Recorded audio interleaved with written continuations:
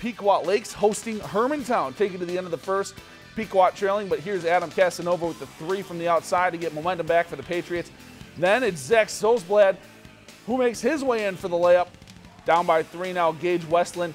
He gets the three with only seconds left in the first half. Tie the score 34-34 going into the second half of this game.